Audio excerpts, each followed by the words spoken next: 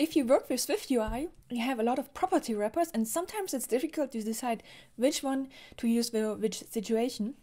So I created this little decision tree that hopefully helps you to decide which one would be useful. I added a link for this image so you can download it and use it later. So we have here a lot of property wrappers. It's 9.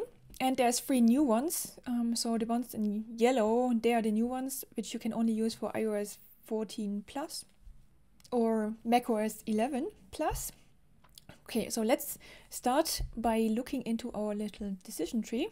So you have your stuff or data or however you want to call it. I just used the most generic word that I could find of it, just stuff. So the question is it simple stuff? Like Boolean strings or arrays of strings? Or is it more complex, like you have a view model where you fetch data from the web, where you do login states? So now we are going to look at what options you have if you have a more complex class. Then the next question is, do you want to use this view model more for a couple of views, so it's rather localized? Or are you going to use this view model for multiple views? You have some parent view, and then further down in the hierarchy, so the subview, somewhere there you want to use it.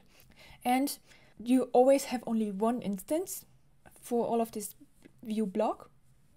If you're fine with having a rather localized view usage, you have the option to use state object and observable object.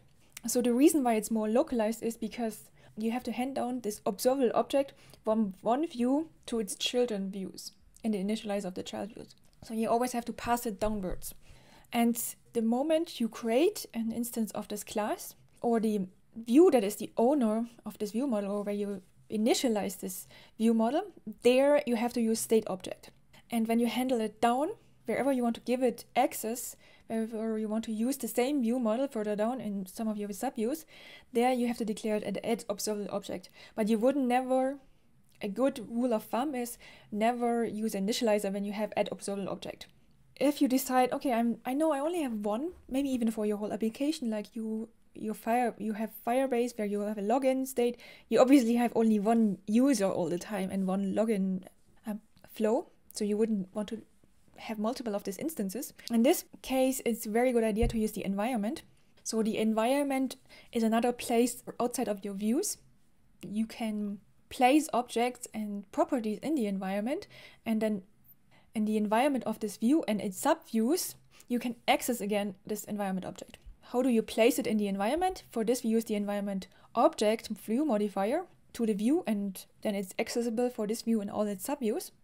In order to access it back, you use add environment object. So most of the time, if you have a view model or a observable object, it's always the question of state object, observable object, and environment object. This gets a little bit more complicated.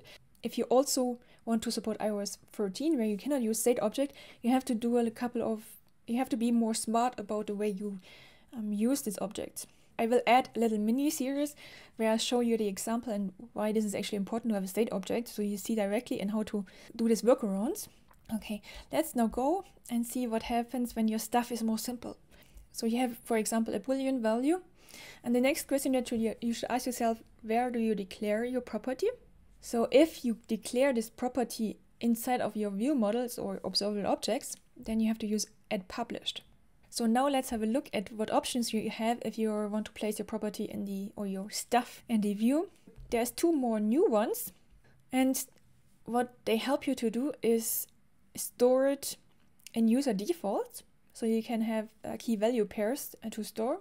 For example, if you want to save user preferences, if the user always want to see dark mode, you could use one of these app storage or app scene storage. Set this property is dark mode always here, and then if it is true, and the next time you launch your application, it is always the last value you set, or the last value the user set. So it's actually quite nice way of also doing state restoration, so for the next app launch. Then the question is, why do we have 2 different ones if you want to save it in the user defaults? And the simple answer is, if you're on the iPhone, it doesn't make a difference. But if you're on the iPad in split screen mode, if you're in split screen mode, you have 2 windows open for each instance of your application. And they are not called windows, they're called scenes. So let's imagine you have a Notes app and you want to save which node the user selected currently. So next time the user relaunches the application, he directly sees the last selected node. Since you have 2 instances of your application running, or 2 scenes, you need to save 2 different user default values. That's the case when you use scene storage. If you, for example, want to save is always in dark mode, then you want to use app storage because it's supposed to be the same for both of your instances. It doesn't make sense that only one of your split screen views is in dark mode always. So these are quite useful for this, but you can always use user defaults by yourself if you want to support iOS 13. Okay, so the next one is you have your stuff, which is simple. It's in a view. It's temporary, like you have some kind of animations going on. You don't need to save them for next time. It just helps you to make a nice UI. You declare one property in a view and you want to change it. That's the main thing during runtime. Then you have to declare it at addStateVar. If you then want to use the same property in another subview, you can do 2 options. Either you say, okay, my subview only needs to have, it wants to only display it. This information like a text view only wants to have the text that it's supposed to display. So the text, inside the text view, you declare your text as a let text string value. However, if you have a subview that wants to not only read this stuff to display it like a toggle, the toggle has 2 states, is it on or off? It wants to display, is it on or off? But it also, when the user taps on it, the toggle wants to change this value. And it also wants to pass this value back upwards to where you initially, so it wants to change the actual value, which is defined further up in the parent firm. So the subview would need to declare it at binding, which gives the subview a read-write access to this property. An easy rule of thumb is if you have a property where you say is equal to, and you want to change it, then that's the moment you should use addState. If you have a property which you get from somebody else, which you don't declare or set in this view, then it's add binding. You can either get a binding from a state, from a property that is declared as a state, so the state property. You can also get this from one of your observable objects. So I did here use it from the addState object, but it's also from the observable object. Wherever you use the observable object with properties that are declared as published, you can also create bindings to these properties. And if you do these bindings, then it's when you use, in order to give it to the subview, then you use this $sign. So usually if you have a binding, it means $. Probably should add this to this view, so it's a bit better.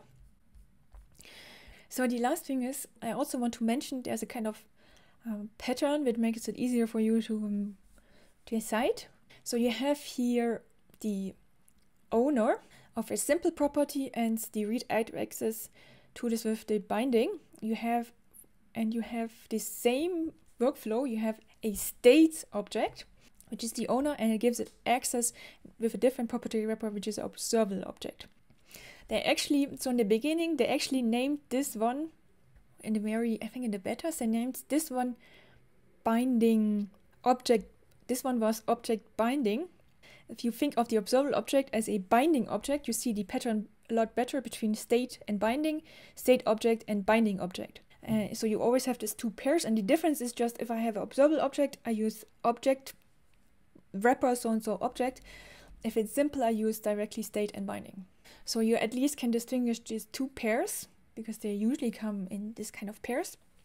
The environment is quite similar. The difference is because you only have one instance of this observable object in this environment, it's clear that when you place it there, you don't need to say, okay, I want to have this in this instance. There's just one there. And you would use add environment object in this similar way as observed object. I hope this made it a little bit clearer what kind of stuff you can have and how to handle your stuff.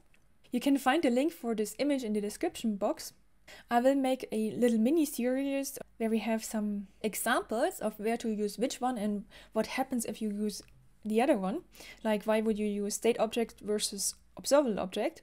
So if you are interested in this, subscribe to this channel so you are not missing any of them. Don't forget to give this video a like if you enjoyed what you learned and you want to see more.